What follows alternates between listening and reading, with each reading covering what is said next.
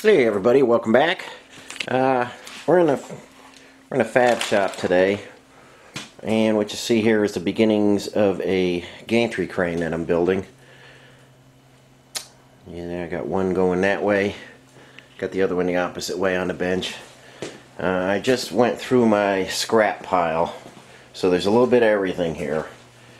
5x5 3/8 wall. Got some 5x5 1/2-inch wall. Got some 4x4 bracing 1/4-inch wall. just a bunch of stuff out of the scrap pile.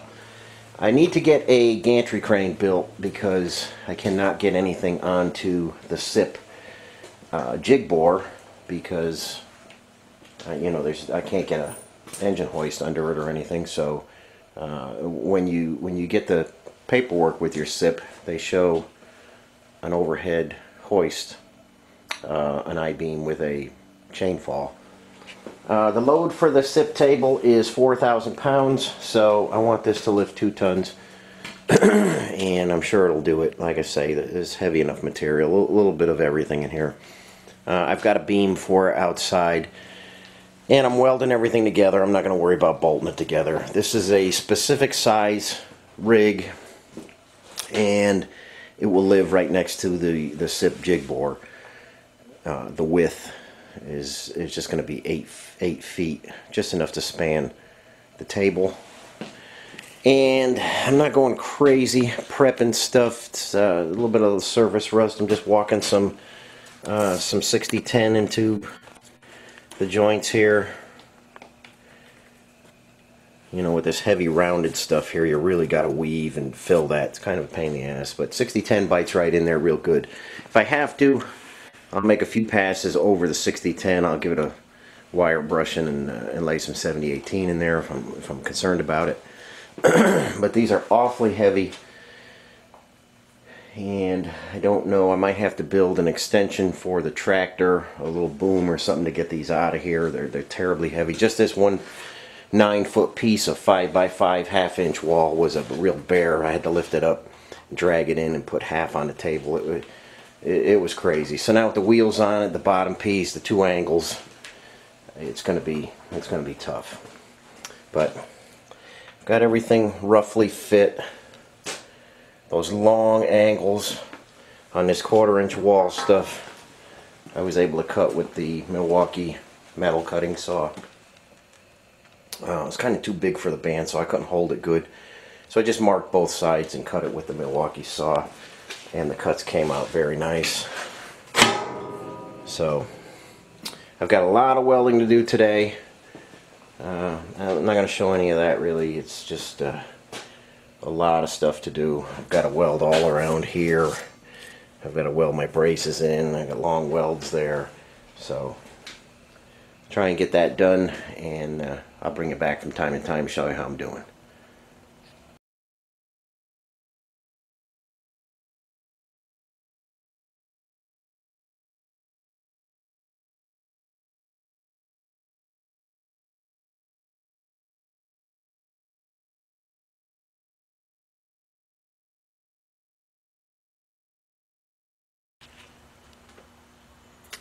Okay guys, got everything welded up here, and as you saw in the photos, I was doing some 6010 root 7018 cover.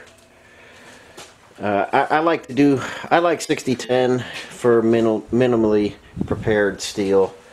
If I had sandblasted all this, I might have ran some structural MIG wire in there, but when stuff is rusty and I just run over it with the grinder, I like to burn the 6010 in there and then finish off with a 7018 cap. So that's all done. I had to flip these guys a couple times, and yeah, if you guys are going to make a chain fall gantry yourself, I don't recommend going this heavy. They're a real bear to flip. This is a heavy unit. I've got 3 wheels on each upright. These are super heavy duty here, so no problem lifting 2 tons or more. And I've got some caps on top to accept the beam, and I cannot get these off the bench now that they're fully welded and assembled, so I gotta make something for the tractor to get them out of here. But the welding is done, and if you're wondering, both of these containers started out full, 6010 here on the right, 7018, and so I burned a lot of rod. Yeah, maybe some MIG, MIG welding. That's what most guys are doing these days. Maybe some MIG welding would be faster, but every time I lift something, I won't have to worry about anything going bad. And peace of mind is good for me. So this is just how I like to do things. It's a little bit slower, but the penetration is much, much, much better. So let's go out this way. And here is the beam that I picked out of my scrap pile. 12 inches tall and I think it's 4 inches wide. I had some heavier beams. I've got a 12-inch wide by 8-inch tall heavy beam. I've got some of that 18-inch 50-pound a foot beam, but that's getting real heavy, and I'm not gonna go like that. So I think that guy there is gonna be fine. Like I say, I need to lift engines and the rotary table and stuff like that, so we're not gonna get crazy. And I had that, so we're gonna use it. But that's the trouble when you have stuff. You tend to make things like this is way too heavy, and just to move around. Once it's rolling, it shouldn't be a problem, but I'll be back again when I have this outside of the shop and when the top beam is on, and I'm going to go looking around for a chain fall now. I might have one laying around somewhere, so see if I can find a chain fall today, and I'll be back with you, and I might even paint this, but I'll be back with you when the beam is on the top and stuff, and show you what's going on. Hey guys, welcome back. Kind of a warm day here, February 1st, dealing with mud instead of ice. Got the gin pole truck running.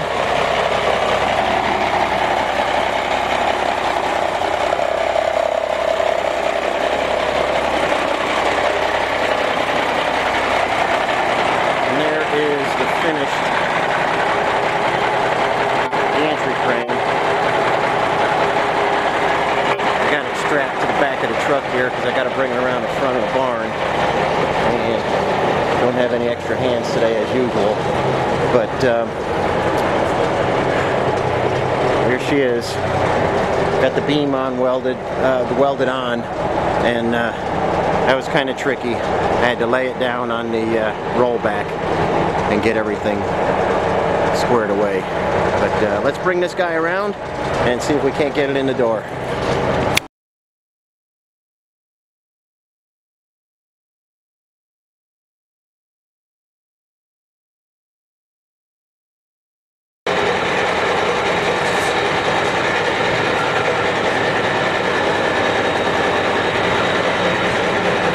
Okay guys, bringing this in kind of laid down. I made it extra tall, and I didn't have room enough to weld it up in this barn, so going in sideways.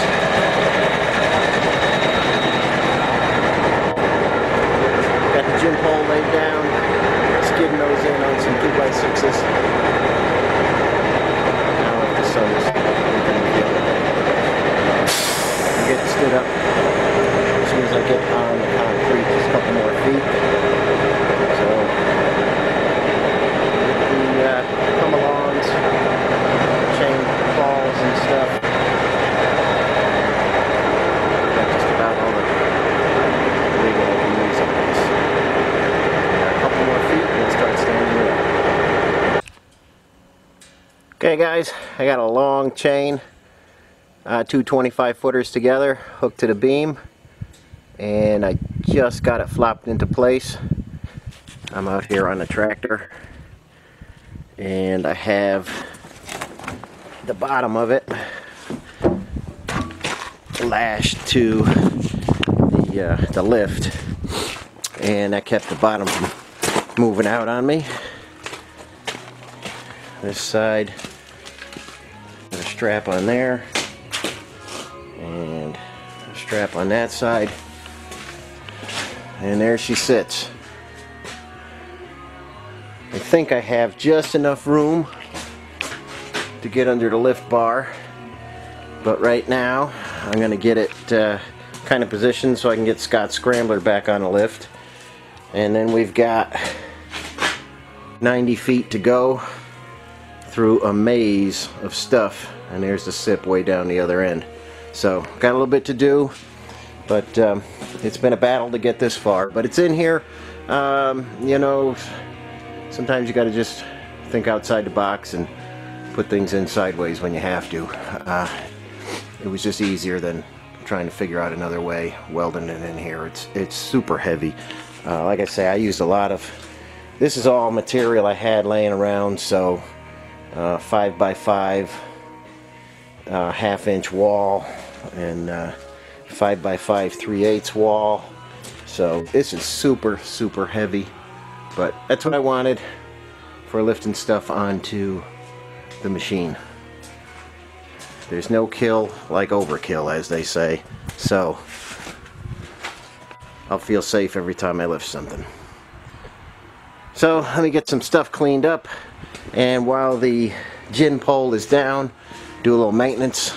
It's not often I get to grease that guy way up there, so I'll get the pulleys greased and everything and just get this put away for now, and come back and set it up again another day. Okay guys, got a little farther along today than I thought I was gonna. Just getting it into final place now.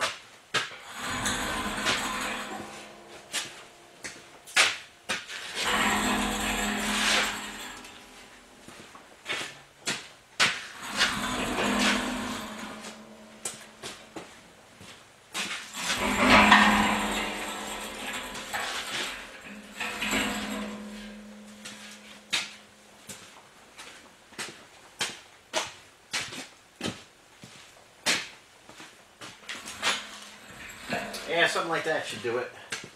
Just got to get a few things back into place. Rotary table. And get a block on here pretty quick. I want to do some test passes. I just got to go get the chain fall and the beam trolley. And then we'll be all set. I'm already set up for the blocks, as you know. And we just got to get a way to lift them up here. So, there she is, and we'll get the chain fall on there next.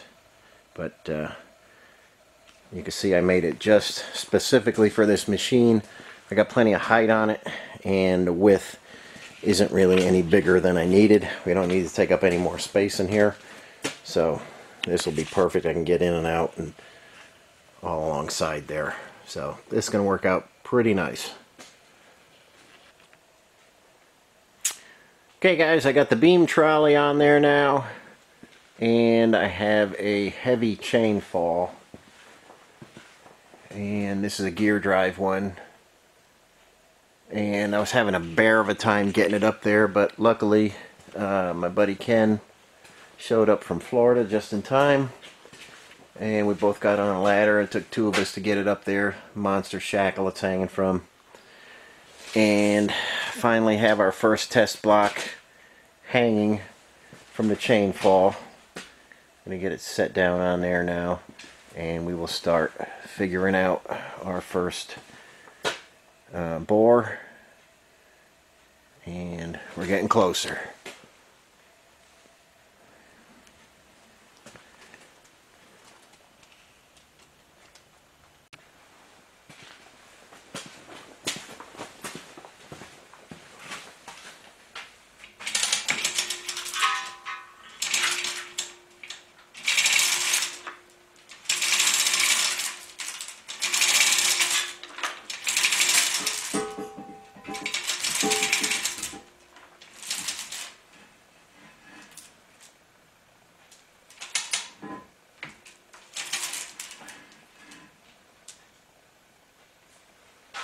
Okay, got it sitting down now. Next thing we're going to have to do is figure out how to hold this guy in this direction.